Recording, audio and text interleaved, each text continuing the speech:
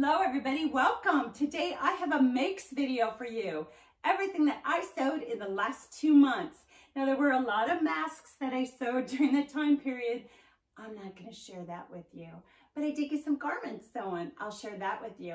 And be sure to stick around to the end because I'm also going to share with you what my friend Laurie made from the fabric that we purchased at our trip to Fabrictopia in San Antonio. Did a video about that fabric haul a little bit earlier. I'll link that above and below in the comments. I'm Sharon with Sharon Sews, and again, welcome. I am so happy that you're here. What I'll do is I'll share with you what I sewed. I'll start with all the bottoms that I sewed, the pants and the skirts. I'll show you the garment that I made, the pattern that I used, and a just real brief little description of what the pattern was and what I liked about it and what maybe I didn't like.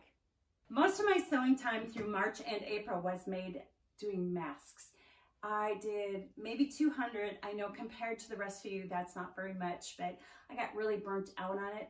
But I'm also really grateful that I had the skill to be able to make masks when they weren't available and people were looking for them. I had a number of friends that I sewed these for, and then I also did a lot of donations. Our local church, the church that I go to, was donating to the local healthcare industry, and then also the nonprofit that I volunteer at, I actually volunteer in their sewing studio, was making masks to donate to the healthcare industry. Another small item that I've been sewing is headbands.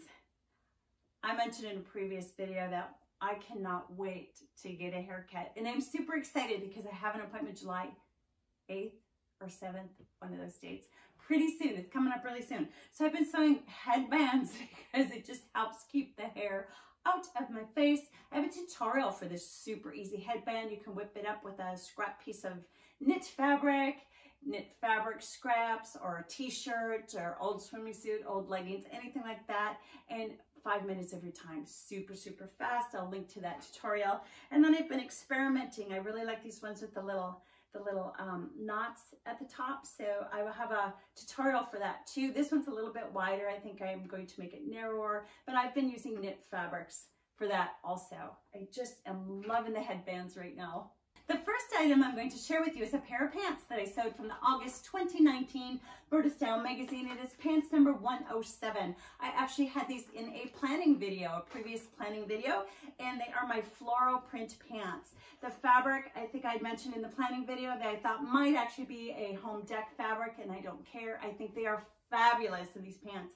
I sewed them about a month ago. I have worn them so often, and it must be cotton because they're very comfortable to wear. So what I love about these, first of all, I'm going to brag on myself for a little bit because I don't always do a very good job on this, but I did a great job matching this pattern here at the pockets. Did you notice there were pockets? I'm just so proud of myself.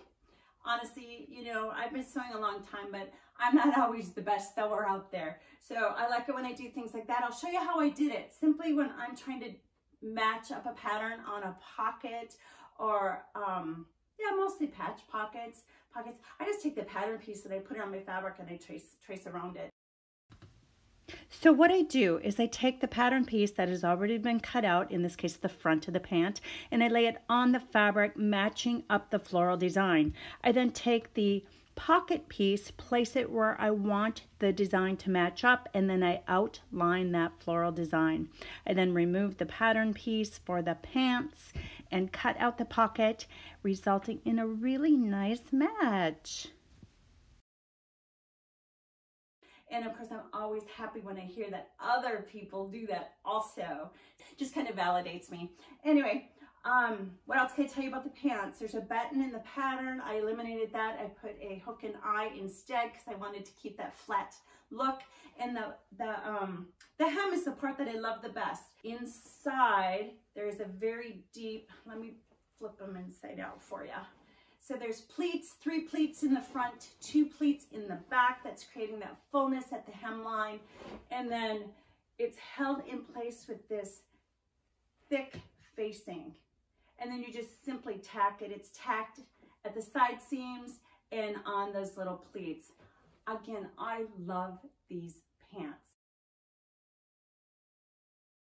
These pants are McCalls 8098, and this was in a previous planning video. Also, I purchased the fabric from Super Textiles on an Etsy shop. How How fun are these? Oh my goodness, these are so fun to wear. So who would think, you know, elastic waist pants, and the fullness is created. Do you see?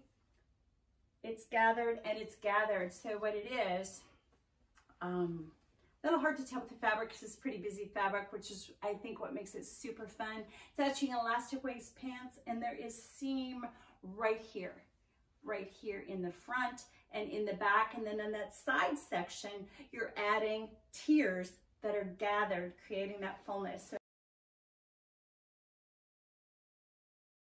at the bottom, see how wide that is? I'll show you a video. Fabulous, love them. You know, I don't really have much to say about this one. It's really just an elastic waist pants, super easy to sew, great fun for the summer. Did a pretty good job matching those little stripes in the front. Didn't do such a good job in the back. Oh well. Another favorite pair of pants for the summer.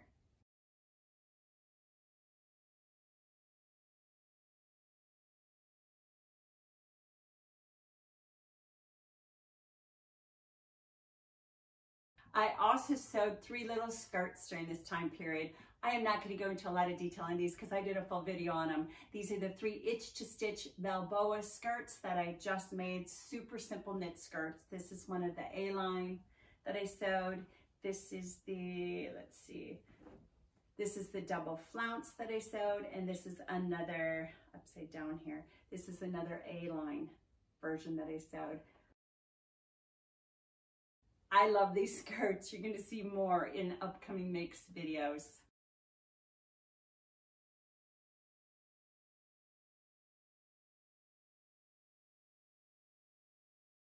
This pair of pants, I'm not going to go into too much detail on these because I did a complete video on these. This is Vogue 1611, super wide leg. I believe, if I remember correctly, 54 inches wide at the hem. A blouse to wear. I'm just loving the wide leg trend. It's got pleats in the front. And on that video, I talk about how I removed the pleats in the back and I added darts instead. The fabric is from Fabric Mart Fabrics. It's a linen rayon blend.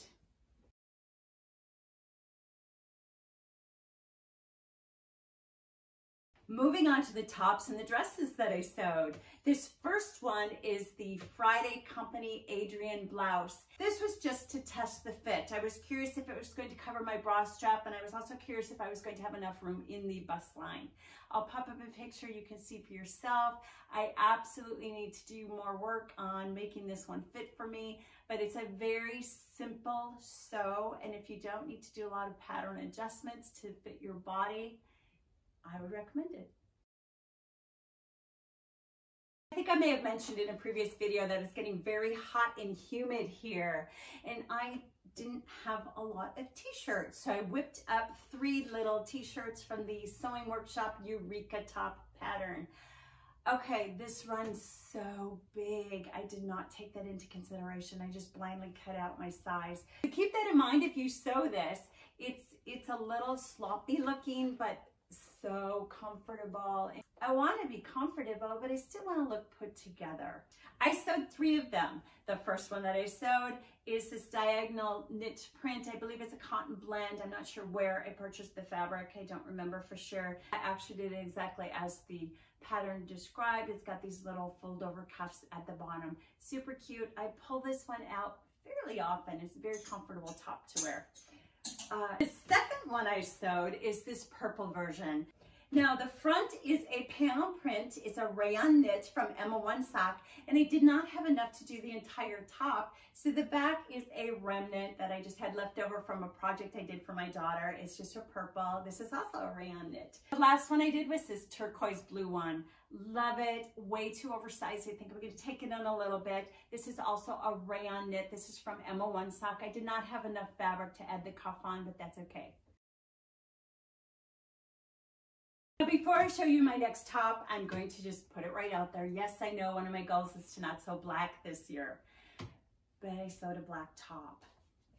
Here it is, right here. I just wanted a tie front black top, and I didn't have one in my wardrobe. This is Simplicity 8601, one of my favorite top patterns.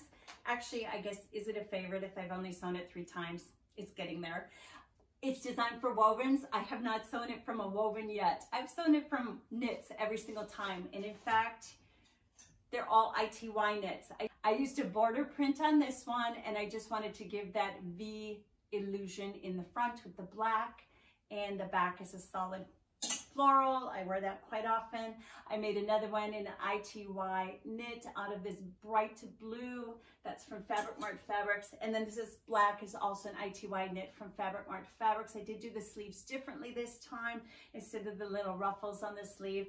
I made this one longer, and that allowed the ties to be a little bit longer. This one, I made it just as the pattern instructed, and what I discovered is that the ties come right here at my waist, and if I have a low waist pant on, then I've got that little bit of skin showing, and personally, I am not comfortable with that look. So I just don't like it. So I lengthened it black. Getting a lot of wear. I know I said no black, but sometimes you just need a nice basic black top.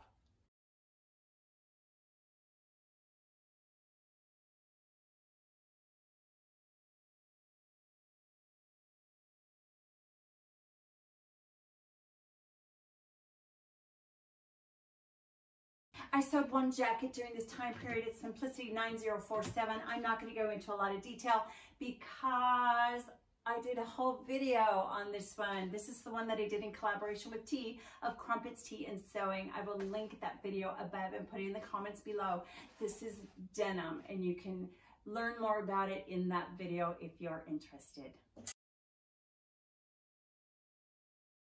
The last one I'm going to share with you that I sewed was from fabric that I purchased at Fabrictopia in San Antonia with my girlfriend Laurie. We did a video on our fabric haul, and I'm going to share the one thing that I have done so far, and then I'm going to show you what Laurie has made with her, what Laurie has done with her fabrics. Apparently she's a faster sewer than I am, but I'm still working on mine. We'll get there.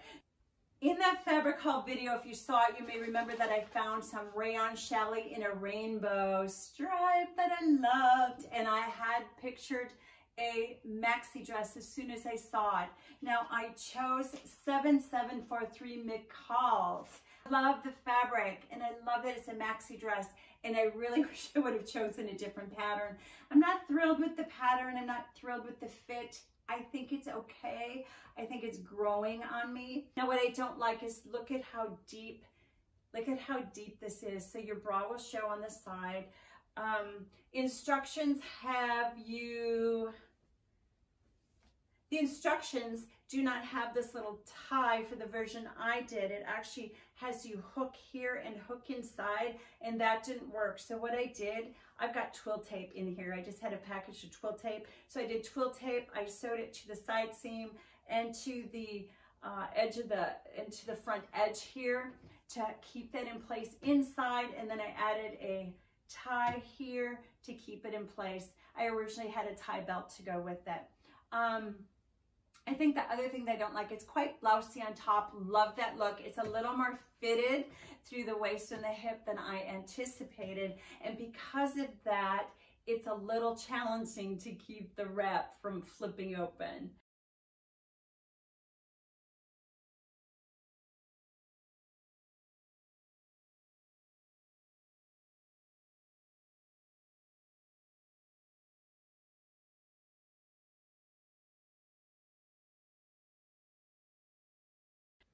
Hello Sharon, this is Laurie, your sewing enthusiast, your good friend. I'm just showing you my top that I made out of the fabric that I was going to make a dress out of, and now I don't know if I have enough fabric. And I also have my jeans on that I made last week. So anyway, here we are.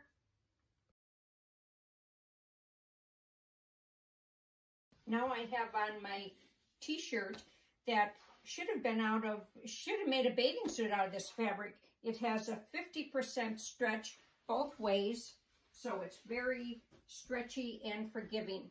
I used a kind of a sequined thing up in the shoulders. And anyway, hello Sharon, it's Laurie again. Now I'm ready to show you the top I made out of McCall's 8025, out of the kind of animal print that we bought together. So anyway, I like this top. And I still have on the jeans that I sewed. Thank you for being here and letting me share with you what I sewed in April and May, and what Laurie sewed from our fabric haul from Fabrictopia. Until next time, I hope you have a blessed day and happy sewing. And be sure to hang on and watch the bloopers. I had quite a few filming this video. I just got caught on my lace. Okay, let's start over. Okay, blooper.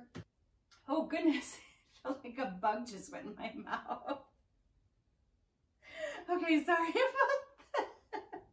Floral, I like the V front in the front, and I liked V front in the front would mean it's in the front.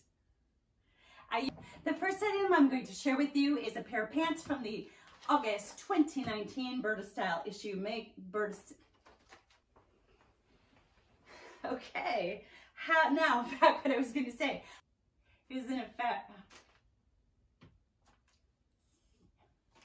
Start over. You win some, you lose one. The front panel. The last one that I have to share with you that I sewed was from the fabric that I purchased at the So I used Simplicity 7743